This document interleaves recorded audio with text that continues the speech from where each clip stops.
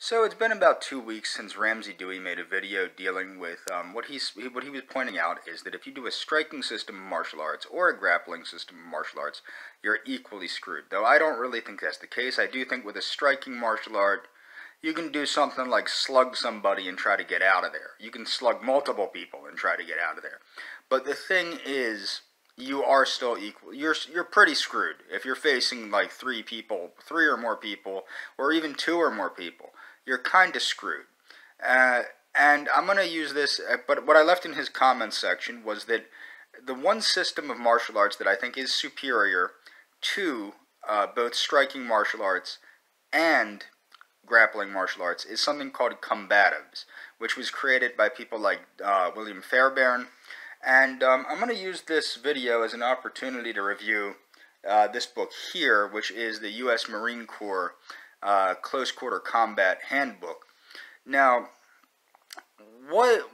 first of all, I want to explain this.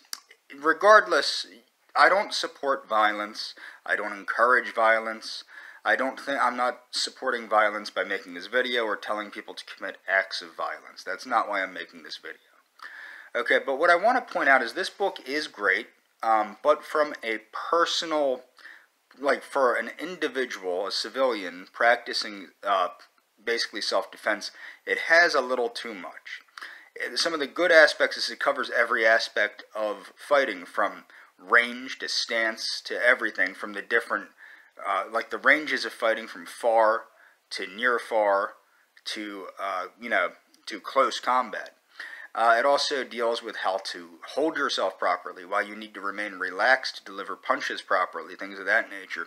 And it also talks about the vital striking areas. It's an all-around excellent book, and I highly recommend it to all interested people that are interested in understanding combatives. That being said, that's my review of the book. Now let me get into a little bit of the downfalls that all of us face.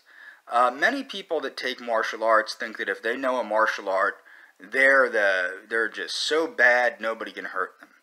What is ignored a lot is athleticism.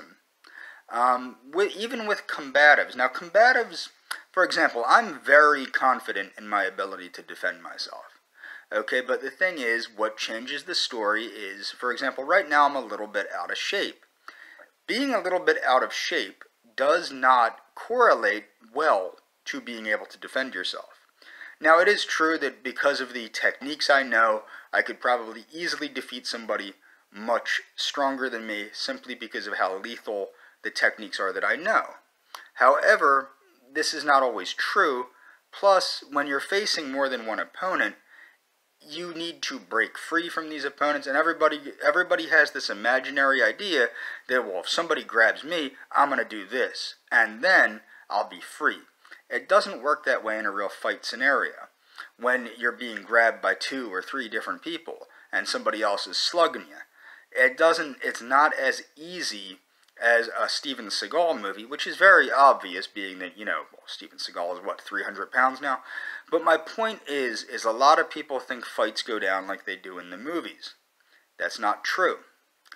Actually fighting somebody, and Ramsey actually covers this in his video, actually fighting somebody that's trying to fight back is very difficult. Even somebody weaker than you, if there's enough of them, it's going to be hard to fight them off. And then you have to think about things like weapons of opportunity, which is covered in the Marine Corps Close Quarter Combat Handbook. These are things you have to take into consideration. People might be attacking you with bottles and bricks and things of that nature. So you have to take into consideration everything. And you have to be willing. This is the other thing. You can train somebody the techniques to neutralize a threat. Okay, you can teach somebody to jam their thumb into somebody's eye. You can teach somebody to break somebody's nose or punch them in the throat. Whether or not that person can actually do that when the time comes, that's a different story. The psychological aspect of fighting, the ability to literally destroy your opponent, which is what self-defense is. This is not ring fighting. You're not fighting for points. In a self-defense scenario, you're aiming to destroy the person that's attacking you so they can't destroy you. That's bluntly what it is. And it's scary. It's a very scary thing to know that you can destroy someone's life. And that's a very big thing for a lot of people. They can't bring themselves to do these things in a self-defense scenario. Whether they don't want to harm the other person or whether they're too afraid to react, that's how it goes. And fear is a very real thing. It can catch you when you're least expecting it. Being afraid in a self-defense situation, it can get you off guard. Some people might be afraid of certain things. There's no telling how you'll react at any given time. If you've been in a lot of fights, you'll know that. There's a good chance you'll react the same way every time if you're a trained person, and if you've been in a lot of real fights. But anybody that's been in a lot of real fights knows you do not always react on the inside and up here the same way you would every time. It's different every time. There's different emotions going. There's different things going. Fighting out of anger or fighting because somebody called you a name or something like that, that's a stupid reason to fight. But when you're fighting to defend your life, that's a good reason to fight. And the thing is, you have to be willing to actually demolish the opponent in that situation. That's the difference between combatives and martial arts, both traditional martial arts and ring martial arts like MMA. Is because combatives are teaching the militaries of the world to destroy the enemy.